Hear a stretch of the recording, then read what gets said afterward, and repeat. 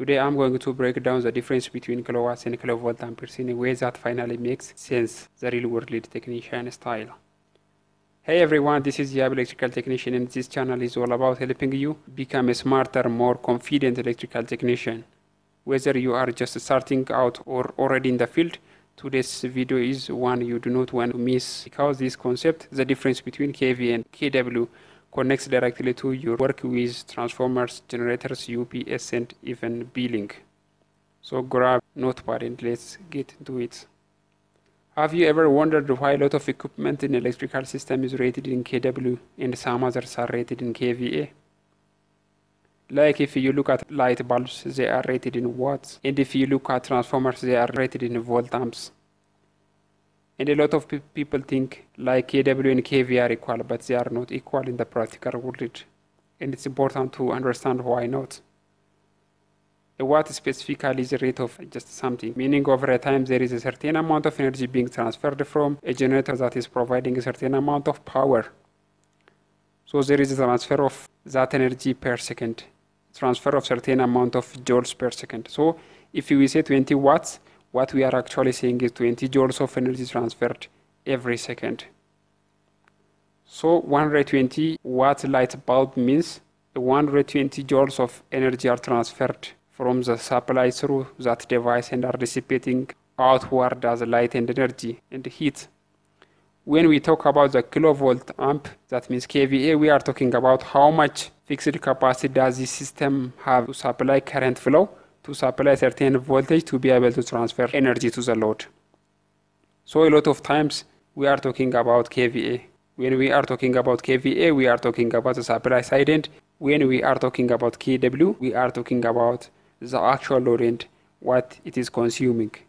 When we talk about kilowatts or kW, we are talking about consumption or use, or actually how much is a load using. Alright, let's define the three types of power every electrician must understand. First, kW stands for kilowatts. That is the real power, the useful work your devices actually perform. That's maybe lighting, heating, or running motors. The second is kVA, that is kilovolt ampere, total power that is supplied to the circuit. It includes both the real power and the invisible helper power, which is the reactive power. And the third one is kVAR, is the kilovolt amp reactive. That is the reactive power. It does not do any real work, but it needs to sustain magnetic field in motors and transformers.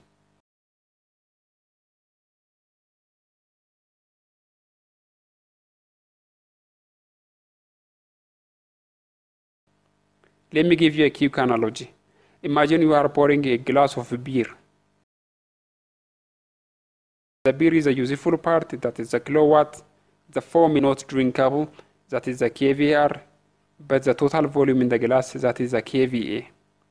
The brewery, or in our case the generator, has to deliver the whole glass, not just the beer.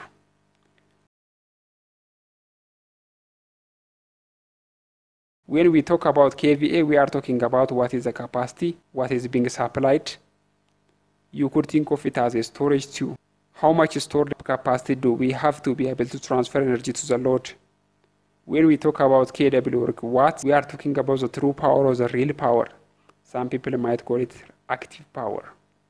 When we talk about kVA, we are talking about the apparent power, which is the total real power plus any reactive power. If you have inductor capacitors in a circuit, you are going to have some sort of reactive power from the inductive reactance and capacitive reactance together in a circuit. So it is a vector sum from the triangle, from doing the Pythagorean theorem, that you get the total amount of apparent power.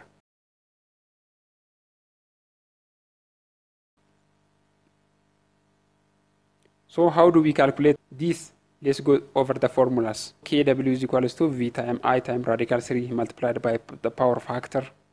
And kVA is equals to V multiplied by I multiplied by radical 3.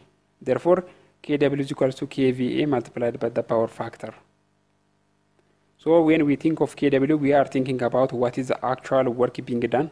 Is there heat being produced from this thing? Is there light being produced from this thing? If so, we are going to rate it in kilowatts.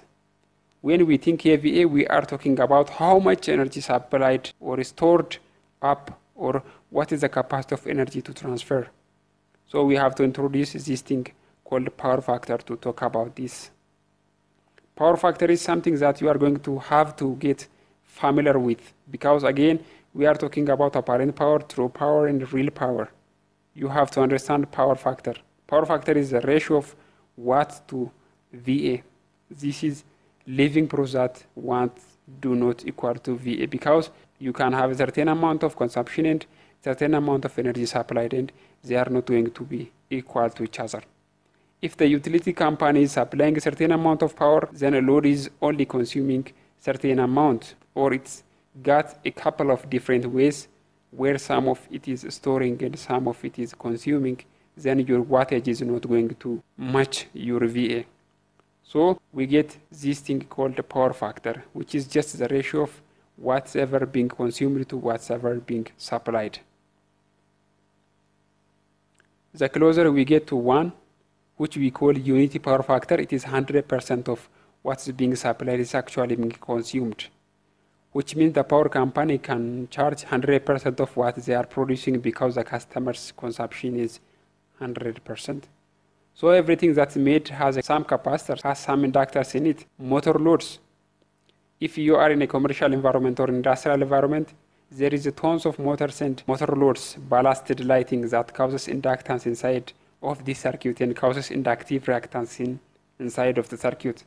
So you actually get a lot of reactive power, what you think of wasted power.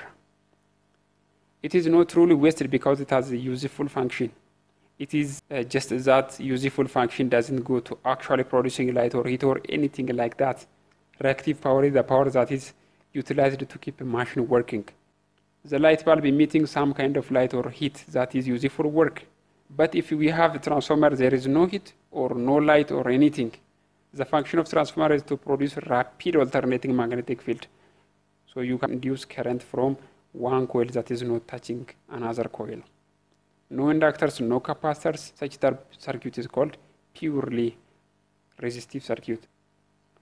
So the only difference between kW and kVA is the power factor. A number between 0 and 1 that tells us how efficient power is being used. If your power factor is 1, perfectly efficient, then kW equals kVA. But that almost never happens in the real world system. Let's look at an example. You have a 20 kVA generator and a load running at 0.8 power factor. How much real power can a generator actually supply? This is 20 kVA multiplied by 0.8 power factor, which is equal to 16 kilowatts. That means even though your generator is rated for 20 kVA, it can only deliver 60 kilowatts of real work. The rest is lost to reactive power. This is why understanding kW and kVA matters. Not now could lead you to oversizing or undersizing your equipment. So what is this power factor? It is a ratio between useful power and total power, kW divided by kVA. Most inductive loads like motors, compressors, and ballasts have power factor below 1. That is why commercial buildings often have capacitor banks to correct or improve the power factor. The power factor is equal to kW divided by kVA. By improving the power factor, you can reduce the reactive power and bring kVA closer to kW, increasing system efficiency. Why it matters in real jobs? Alright, here is why this is crucial in the field. Sizing generators and transformers, avoiding overloads, reducing utility penalties, and accurate load calculation. If you size the generator based on kW, but your load has a low power factor, you will overload it.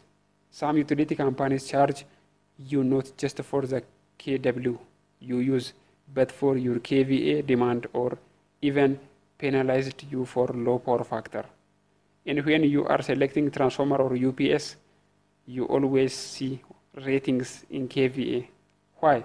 Because the equipment must handle total power flow, not just what gets converted into the useful work. Let's do a quick recap. kW is the real power of the work done. kVA is the apparent power or the total power supplied, and power factor is the efficiency. Here is a challenge for you. If a transformer is rated at 15 kVA and your load has a power factor of 0.7, how many kilowatts can it handle? 15 kVA multiplied by 0.7 is equal to 10.5 kilowatt. Did you get it right? Let me know in the comments. And that is it. The truth about kW and kVA finally made clear. If you found this useful, hit that like button, subscribe for more technical tips, and share this with someone who needs it. Want a full video on power factor correction, UPS sizing, and or three-phase calculations? Comment below.